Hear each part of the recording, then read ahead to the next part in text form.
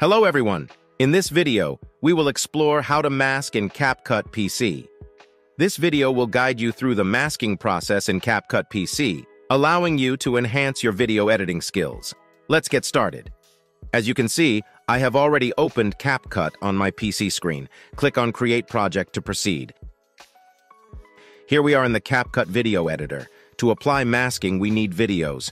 So let's go to the Media section on the left side and import videos from your device. Select the footage and then click on Open.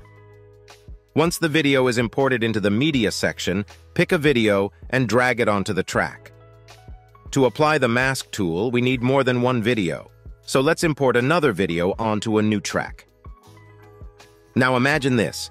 You have two videos playing at the same time, and we're going to use the mask tool to make them do something special together.